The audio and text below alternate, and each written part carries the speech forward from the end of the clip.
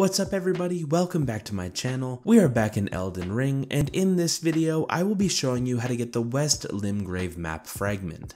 I'm gonna try to make this a short video, so let's hop right into it. Now, to get the West Limgrave Map Fragment, you will need to head over to the Gatefront Ruins, which will be northeast of the Church of Ella. Once you get here, you will want to head into the center of this location and look for this obelisk. Then all you need to do is just interact with it to get the West Limgrave Map Fragment, and this map will uncover this area on your map.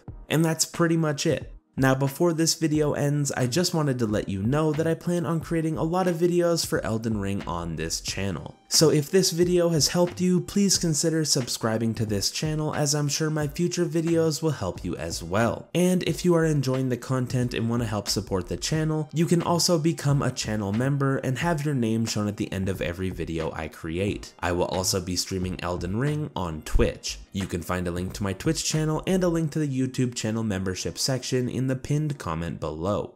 But anyways, I hope this video has helped you, and thank you for watching.